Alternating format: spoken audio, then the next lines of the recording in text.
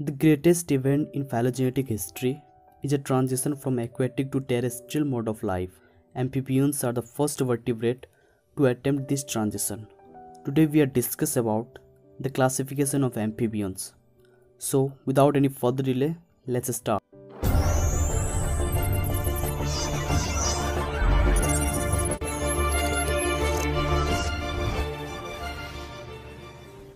Here we start with some basic characters of amphibians. The word amphibian comes from Greek word amphibios, which means to live in a double life. These are cold-blooded vertebrates. Their integument is mainly rough, which lacks hair, feathers or scales. They have two external nostrils communicating with buccal cavity. Respiration performed by gills, lungs or skin. They have both renal and portal circulatory system. They are mainly oviparous and fertilization is external or internal. Living members of Amphibia are grouped under three orders. Order first, Gymnofauna. Gymnos, which means naked, Ophionos, which means serpent-like. Here are some characters of order Gymnofauna. They are limbless, blind, elongated and worm-like. Tail is generally short or absent. Limb girdle is absent. Order 2, Urodela. Euro, which means tail, delos, which means visible.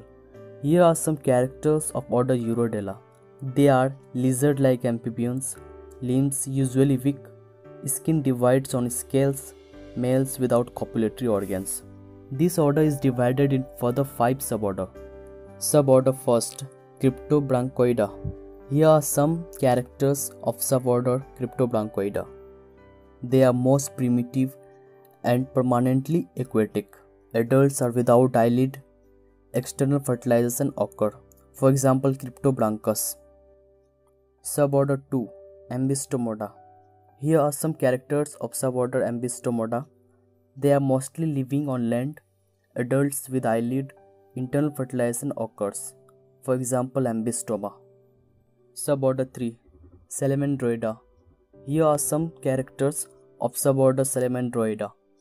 The vertebrates are opisthocoelous.